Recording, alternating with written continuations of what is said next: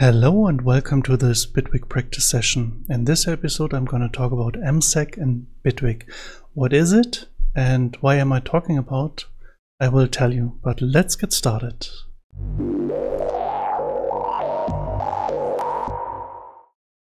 So first of all, there is no native MSEG in Bitwig. Not hidden, no Easter egg, no nothing. There is no MSEG.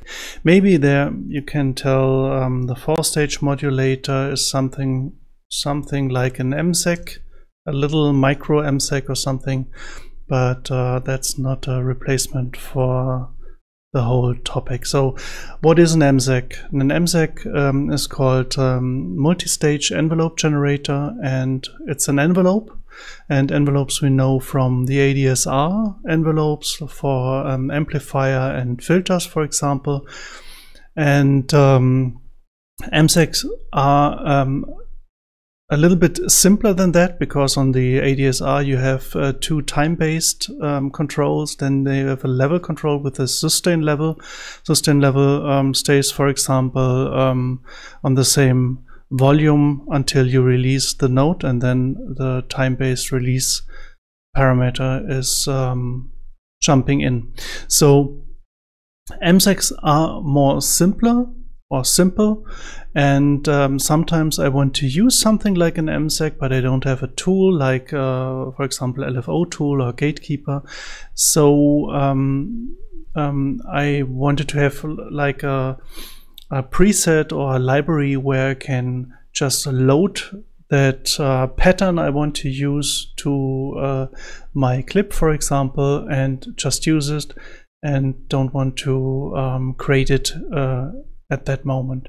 So what I can do is I can create clips and save those clips in my clip library. And that's how it started. I was thinking about to use, for example, I create a new track with Control T, and in this track I put in a tool device, something like this. So and normally I add an automation lane, because MSEGs are like automations at its basic. But MSEG has the MSEG tools. They have some more functionalities, not only automation. So they start with if you hit a note, they play on every note, they loop on a note, or just do one shot or whatever. But at the basic ground, they are just automations, like automation in the arranger. So I want to limit this to 1 bar, and normally I put in like an automation like that, put in some curves here, something like that, or with the pencil tool and the Alt key pressed, something like that. If I decrease the grid to 32, can like paint in something like that, or with the comma or the dot I can change these values. With comma it gets smaller, with dot it gets higher, and with the minus key it adapts to the grid. So now I have this automation, and with the Alt key I can alter the curves here, for example. And if I play this automation, you see the volume knob is changing for the automation. So what I can do, I can create such an automation, and if I want to save it in my clip library, I just click here to create a clip. And very important, I have to put in a note into the clip, because if I don't put a note into the clip, it won't save the automation. So now my clip or my automation is ready to save. So I do right click on my mouse, save arranger to clip library. Then I name my clip, and mostly for something like MSEG or so, I start with MSEG, then the name of my tool or my device. In in this case my tool device. This automation has a name. Let's call it, like, I don't know, Frida, and this is Frida's first MSEG. And in the tag field I put in MSEG2 and tool 2 for the device, and I click on save device in clip. So when I save this clip, the device is always saved with it. Okay, this is how you can save automations in the clip library, and always remember to put in one note. It can be one note or 1,000 notes. It's totally, you can totally do everything there, but there has at least to be one note in it.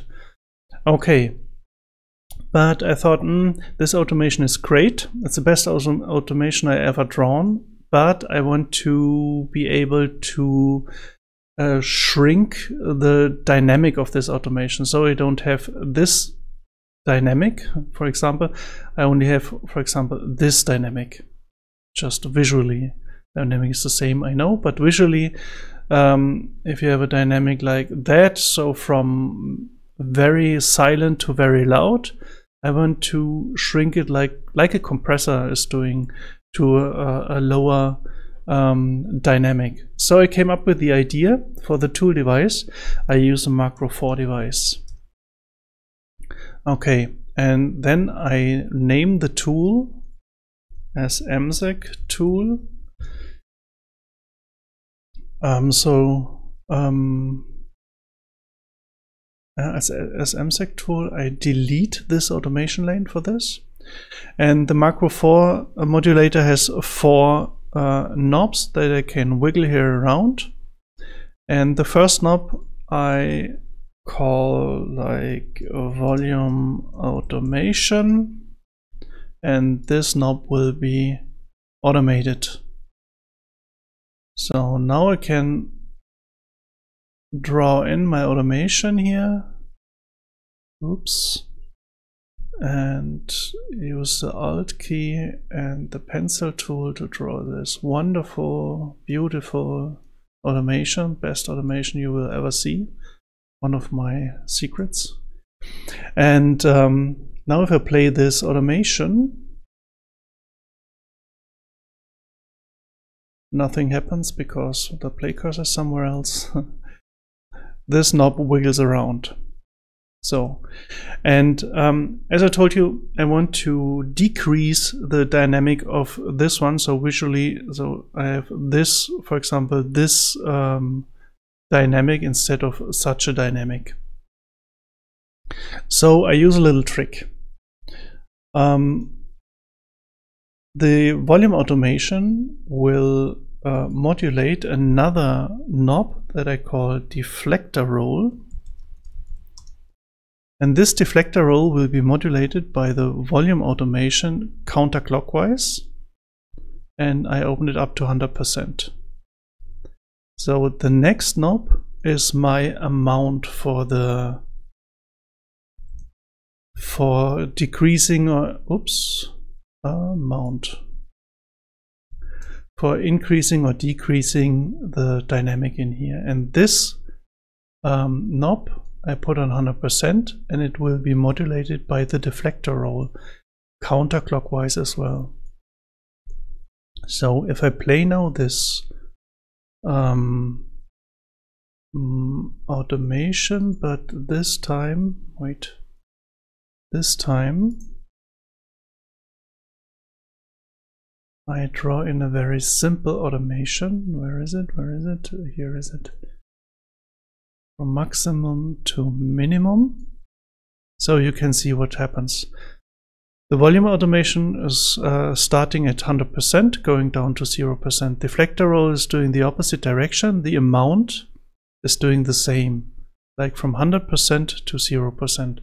Now I can pull down the amount, and it's just doing from 50% to 0%. That's how I configure my amount. It's not 100% the same, but it goes in that direction. So this is the volume knob, and the volume knob is a bipolar knob. So I turn this knob on the left direction.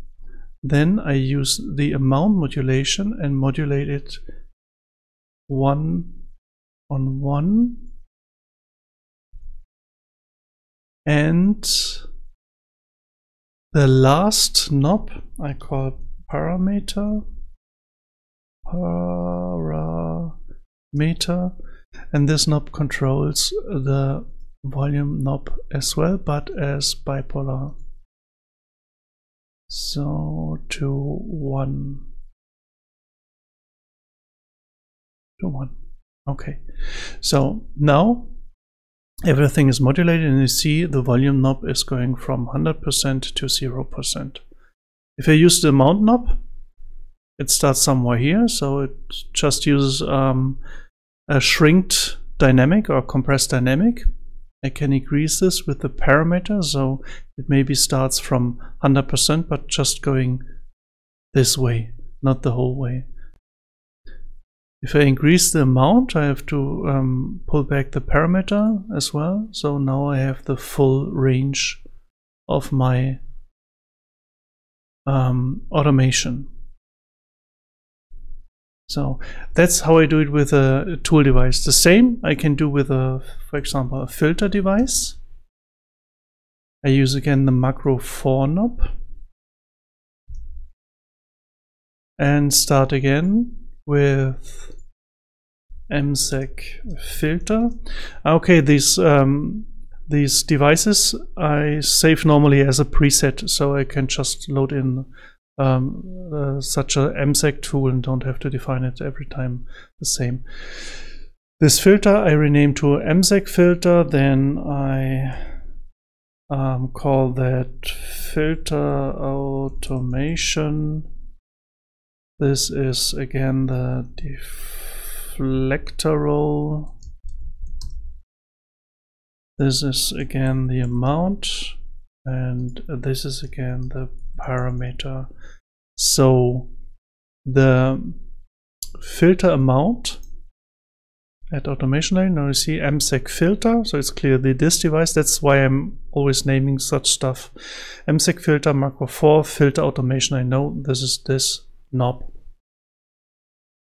Okay, the filter automation modulates the deflector roll counterclockwise, and deflector roll will be put on 100%, and the deflector roll modulates the amount counterclockwise, and the amount is put to 100%. Now the filter knob is not a bipolar, it's a unipolar knob. That's much more easy. So the amount will modulate this filter knob, and the parameter will modulate the filter knob as well. So I can open this, for example, and if I just copy that automation on here,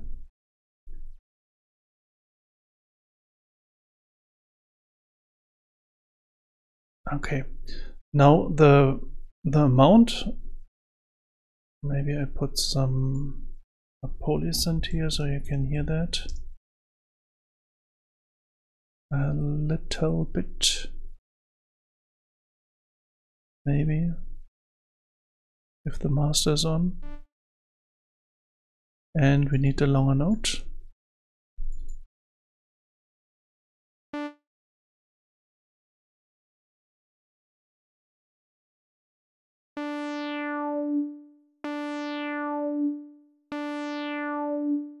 I can reduce the amount, for example that, or a higher amount.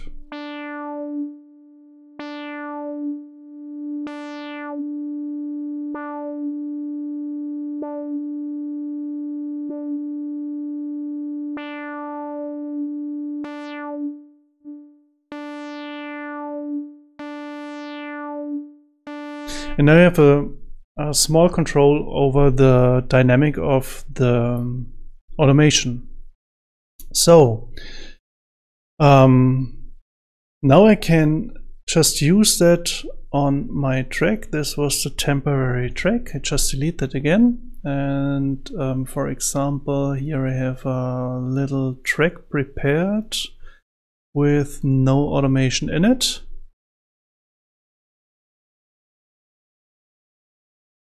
Can use that. Should snap. Yeah, no, it snaps. Okay. And now I want to use some clips I saved before. So what I do is I create with Control T a new instrument track, or could be audio track as well. Then I open the clip launcher, and with this plus sign I load my clips. And now I can search for my clips with MSEG, or I can create a new smart collection like my MSEG list. And this is now my MSEG list. Every time I open the clip launcher browser and click on my MSEG list, I see all my clips I saved with the tag MSEG, for example.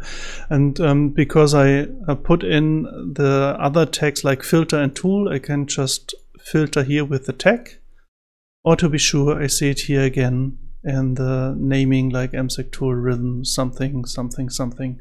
So I load, for example, rhythm 2, then I load, for example, rhythm 1, maybe here, then I load here 16th and a stutter for 32. These are all tool MSEGs, like, and now I put them on here, for example, zack, zack, zack, and here, and you can see there are all the automations in there. Now I close the clip launcher, and this is how I want to apply my automation on my polysynth track. So now I can just do very easily use this MSEG tool device and just drag and drop it to the polysynth, or move it like that. Now on my polysynth track, the MSEG tool devices, and it copies all the automations with it. So at the moment on my polysynth there is this one.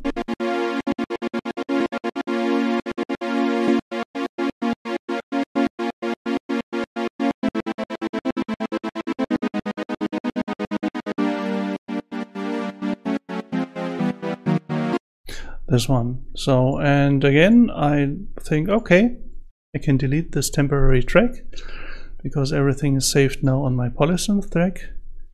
And I said, okay, I maybe want to have another filter. I create a new track with Control T.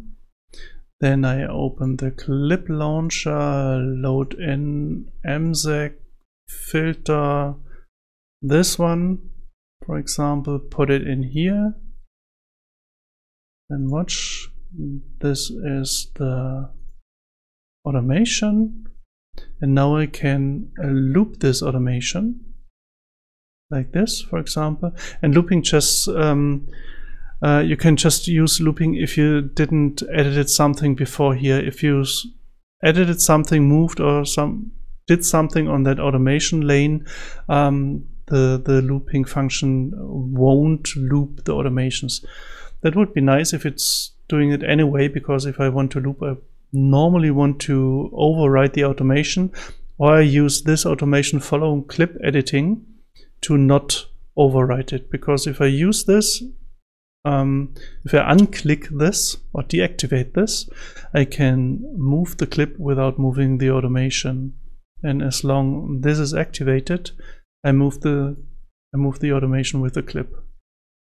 So this is how I want to have my automation on my polysynth. So I just grab my MSEG filter device, put it on the polysynth, and now I have on this track, my tool device and my MSEG filter device. And now I can delete the temporary track. And my track looks like this and sounds like this.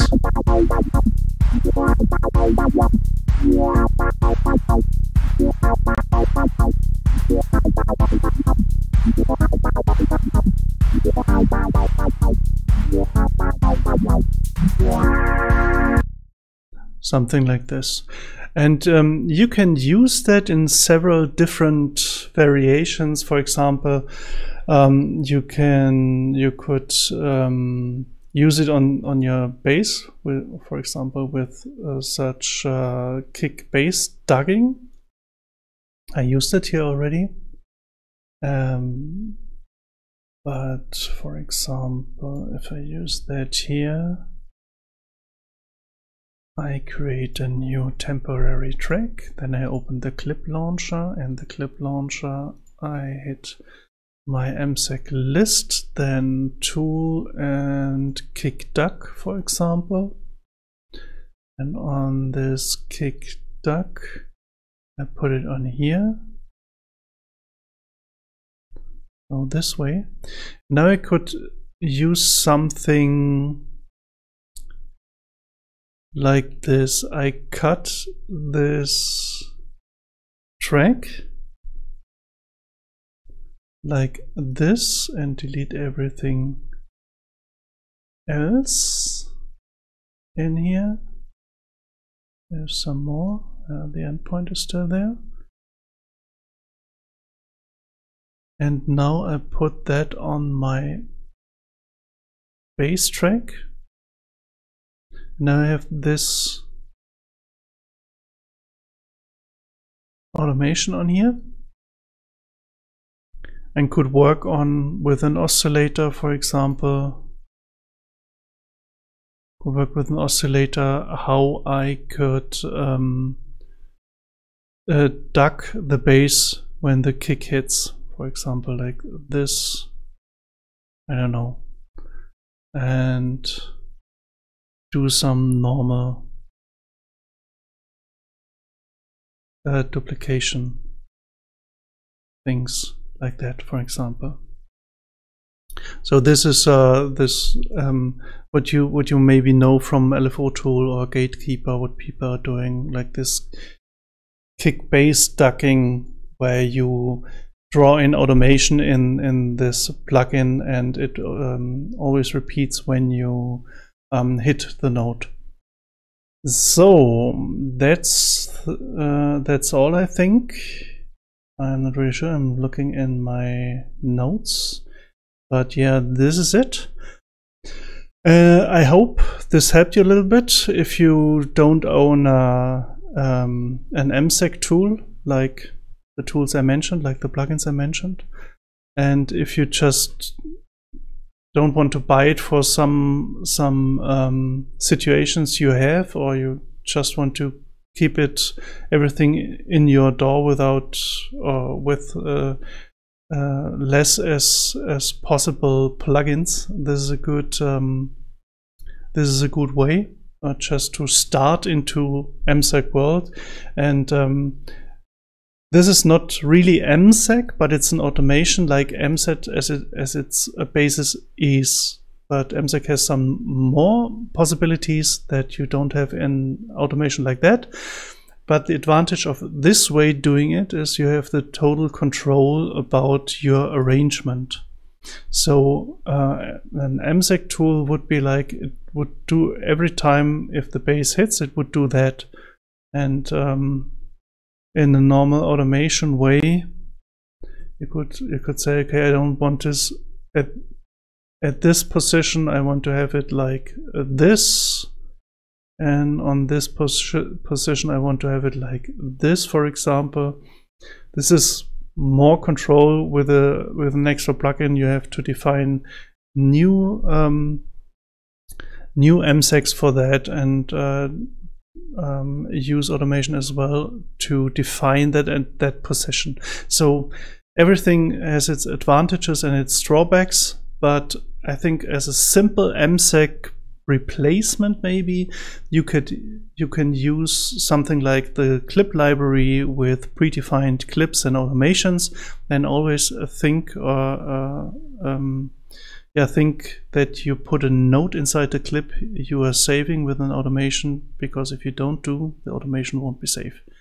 So if you like this video and you find it helpful, or you don't like this video, okay, if you don't like this video, so don't give me a thumb, don't subscribe, and then you make sure that I won't do some more of those tutorials. In every other case, just hope I see you next time, and stay healthy. See you. Ciao, ciao.